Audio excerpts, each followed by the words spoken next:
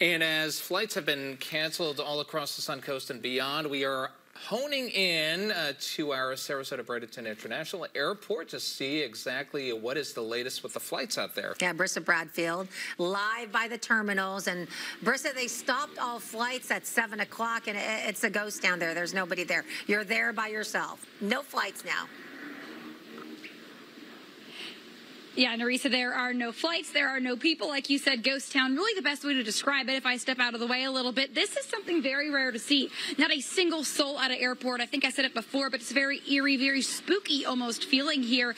And inside, I believe we have some video that is going to come up on your screen. But inside here, I can see through the windows, the doors are locked, but they have tarps over all of the ticket counters. They have saran wrap over those machines where they print out your ticket. If you did not know the airport was closed and you showed up, you would definitely know the airport was closed once you got here. And as we know, Tampa International closed at midnight. St. Pete closed today at 3 o'clock. And like Narisa said, Sarasota did close here just at 7 o'clock tonight. Now, they are hopeful. They say they will open up tomorrow at 8 a.m., but that is pending any damages. They still have to assess that come tomorrow morning. But it looks like for departures, there is a JetBlue flight taking off to JFK that was originally set for 10:07 a.m., and that has been delayed until 10:52 a.m. So we have some hopefuls, and hopefully they will be able to take off tomorrow. But then it is just a bunch of canceled flights until then, and it looks like there is a flight that is still on time that will take off towards Charlotte. That is at 1:41 p.m. That is American Airlines flight, so hopefully they will be able to take off on time. But as you can see, it really is just a ghost town here. The parking lot, though, like always, it is filled with all of those flyers that were able to take off before this airport closed down. But Narisa and Rick, it really is just quiet here tonight. Yeah, I don't think I've ever seen SRQ like that, just so quiet. But Brissa, are you hearing anything about the passengers? Were they there like up until 7 o'clock, and what they do? You know, where they go? So I'm really not sure. I can't answer that question. I got here a little after 9 o'clock tonight, and somehow they all got home. I'm not sure where they are, but they are not inside of this airport, I can tell you that. Those doors, they are locked, they are closed. And so if you do have a flight, you're wondering what's going on with your flight, the best advice, are they telling you what do you do about your flight? Hey, I missed my flight. Hopefully it's going to go out tomorrow, right? Yeah, so if folks do have flights scheduled out of SRQ or even into SRQ tomorrow, they are being told to check with their airlines as opposed to the specific airport. Check with your airlines, whether that be Southwest, JetBlue, United, Delta. Check with them to see what time your flight is and if it is still on time. Fortunately, it's just delayed one day. So, yeah, let's hope it stays that way. And Brissa, stay safe out there, stay dry, and at least you have the overhang there, too. So hopefully that's helping. Yes, very lucky. Thank you, Brissa. Thanks, guys. All right, looking ahead as we track Hurricane Idalia, we depend a lot on our eyes and ears on the Sun Coast. That's you, our viewers. Yeah, but remember, safety first. If you are in a safe spot and you want to share some photos, a lot of you guys taking photos, but we only want those photos if you're taking them safe, photos and videos. So you can send them to us. We've made it easy. All you have to do is pop on over to mysuncoast.com, head on to the Share It tab, and then you can upload your pictures or video with a few sentences, of course, describing the content you're sending. Yeah, we have been getting lots of pictures and words and images from out there, so we do appreciate that. Yeah. Okay, and also everything you need to know about the hurricane season and how to be prepared is on our website, mysuncoast.com. Just check under the hurricane tab. We also have our Hurricane Eye of the Storm Survival Guide. We have much more ahead for Hurricane Idalia. All of our coverage continuing, so don't go away. We will be right back. Turn up that heater, folks. It's gonna be a cold one out there heater's today. broken? Always on time. Or you don't. Pay a dime. I'll call 1 hour. Always on time, or you don't pay time. How do you spell selection? G-E-T-T-E-L. That's right. Gettle Automotive Group is your pre-owned destination with over 1,200 pre-owned vehicles starting at $38.88. Plus, we're paying up to 120% of KBB trade value. Gettle's got it.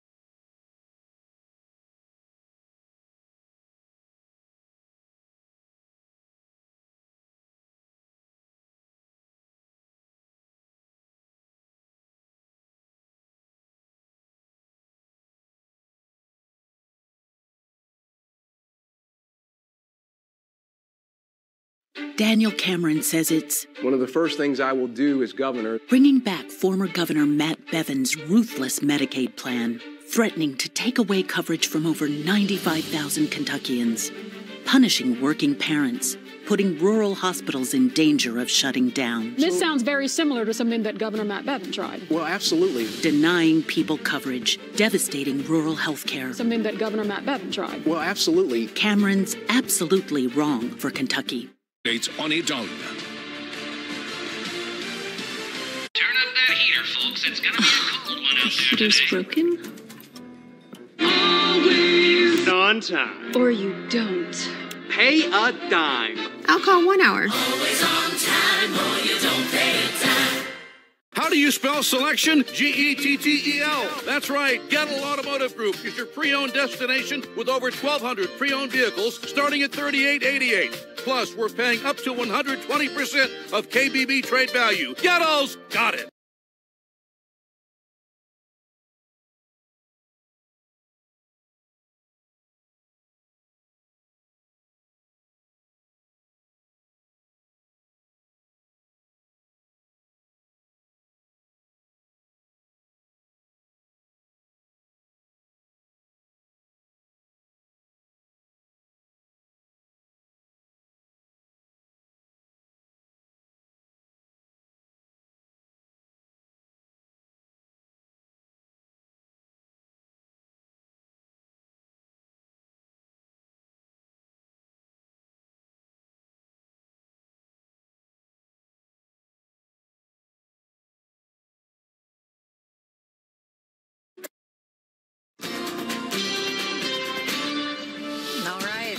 Again, to check in with the Chief Meteorologist Bob Harrigan. What you got now?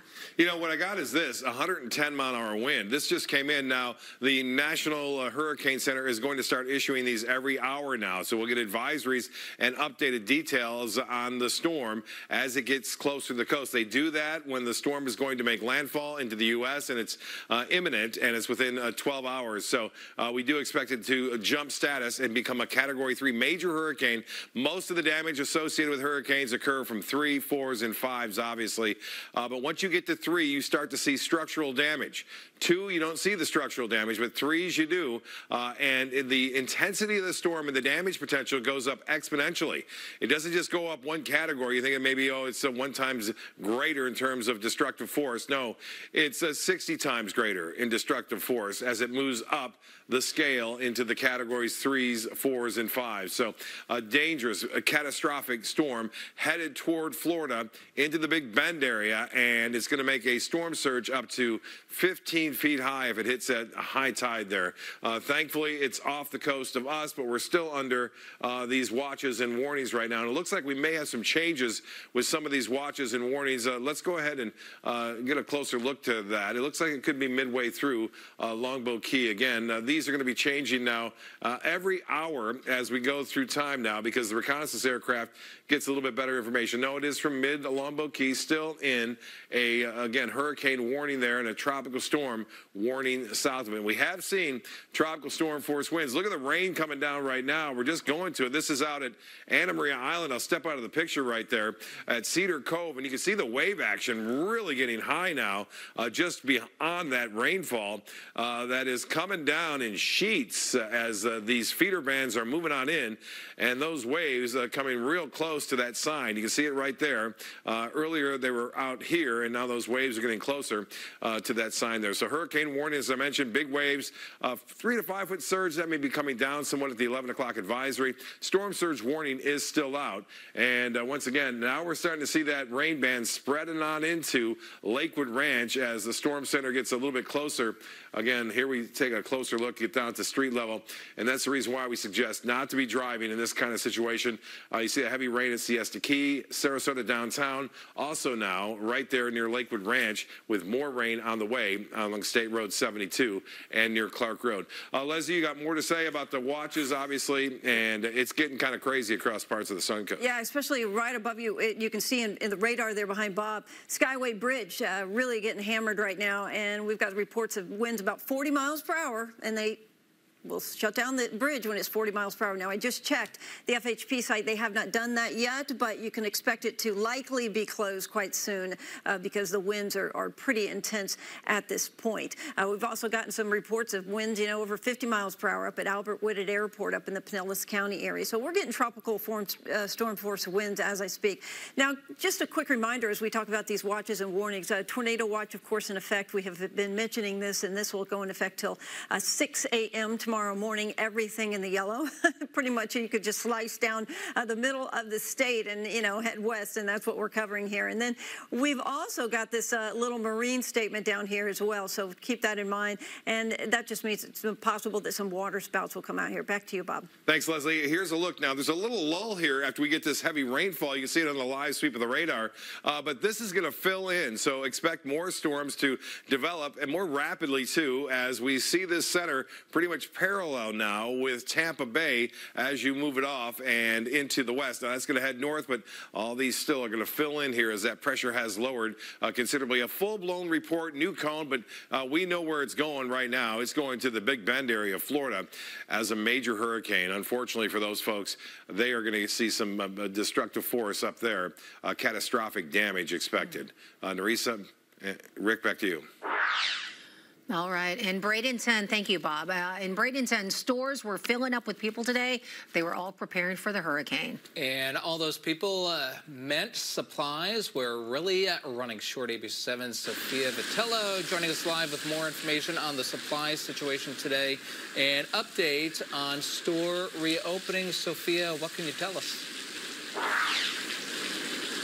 Hey guys, the situation was pretty chaotic today, but also the day before we were facing some serious shortages. Today was a little crazier because water was really just gone. I mean, those aisles were a ghost town, mainly in the Bradenton Walmarts. There was some water left over in Publix, but Publix did close a bit earlier than Walmart. That's why people were really cattling over to Walmart. But, the main thing to remember here is, what do I really need for a hurricane? I mean, guys, for the most of us, I feel like, let's be honest here, we survive off 2 Cokes and a bag of chips a day. So you don't need to be buying the whole store.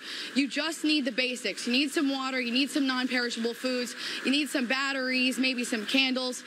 Think basic. If you can't get everything, it's going to be okay. I spoke to some Floridians who were in Ian, and, they told me they didn't get a whole bunch of stuff, but they still lasted, and they really adjusted their plans for this year because of their experience from last year. Now, I have some updates for you. If you are missing supplies and those roadways are safer tomorrow for you, Target will be open at 10 a.m. Publix also expected to be open at 9 a.m. Not sure about Walmart. So, try to hit those 2 stores and just do the best you can and stay safe, especially if you're up north. All right, Sophia, thank you very much. Lots of empty shelves out there and lots of rain there behind Sophia. But at least the stores will be open tomorrow, some of them. Okay, we'll be right back. Turn up that heater, folks. It's gonna be a cold one out there Heater's today. broken? Always on time. Or you don't. Pay a dime. I'll call 1 hour. Always on time, or you don't pay a dime. How do you spell selection? G-E-T-T-E-L. That's right. Gettle Automotive Group is your pre-owned destination with over 1,200 pre-owned vehicles starting at $38.88. Plus, we're paying up to 120% of KBB trade value. Gettle's got it.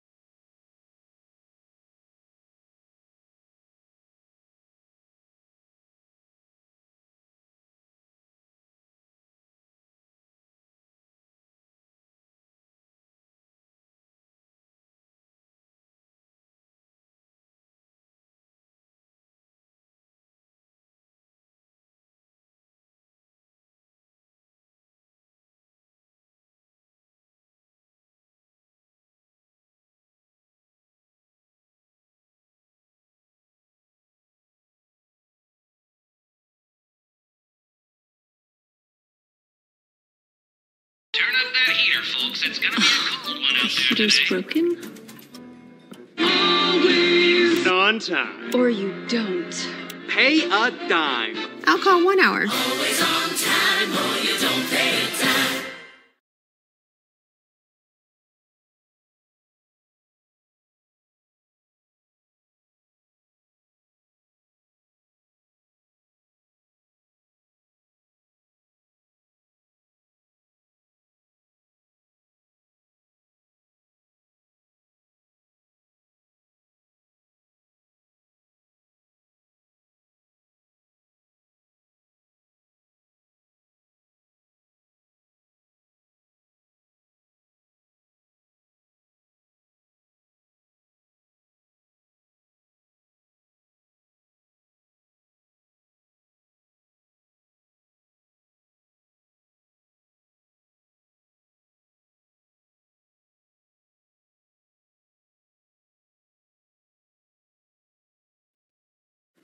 Welcome back. Tonight, we do continue to update you here on ABC 7 with the latest weather. We are also adding information to our website and social media sites. And as we keep you updated, we are asking you what you are seeing right outside right at the moment. And we asked our ABC 7 WWSB Facebook page, what's the weather like where you are right now? ABC 7 Summer Smith joining us live from the newsroom with a few of the viewers' responses. Summer?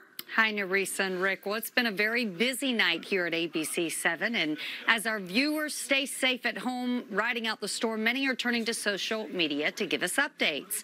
Sue Byron saying rain is getting serious now. Sarasota near Beneva and 12th Street, pretty ferocious lightning. We have draining, flooding challenges, so crossing fingers it's not steady like this for hours.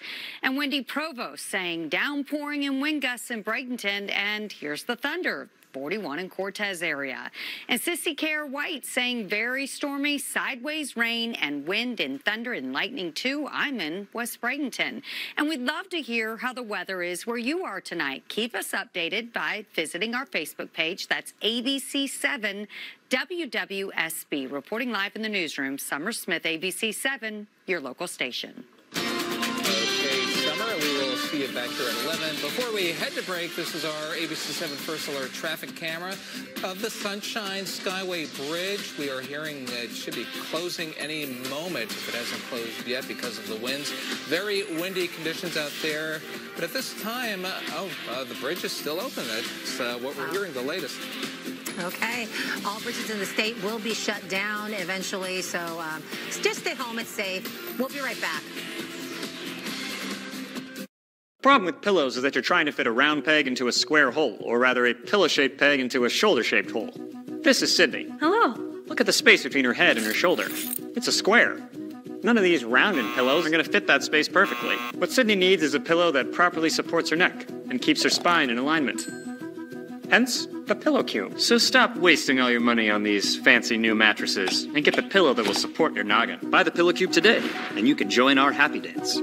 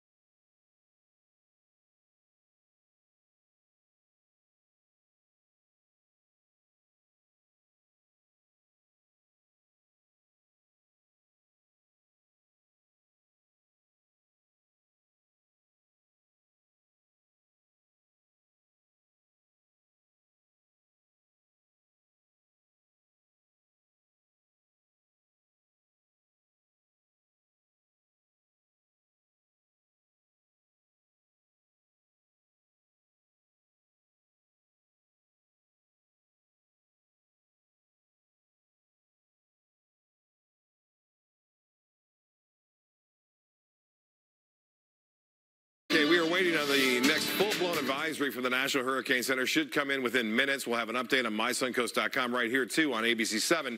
And there could be some changes in the watches and warnings. A lot of times they don't like to make some full-scale changes quite yet, as that storm is still raging out there in the Gulf of Mexico. But notice the motion and movement has been almost due north over the last several hours, and that is a good sign for us here. Bad sign for the Big Bend area into northwest Florida.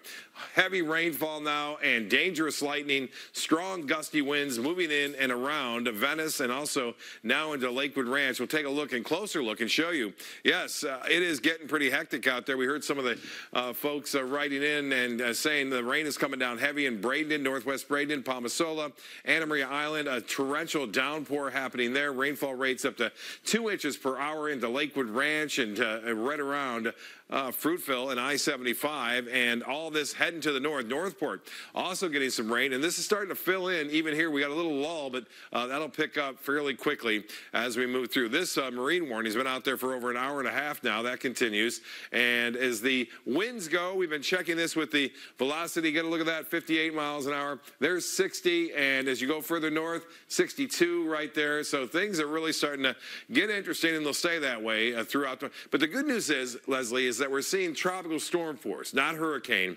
and that's going to stay that way too overnight. Yes, we certainly prefer to have that. Yes. And we do need some rain. We are in an intense drought. We're about 18 inches below where we need to be. We'd like to get it in other ways, but we'll take what we can get. A little bit of a silver lining.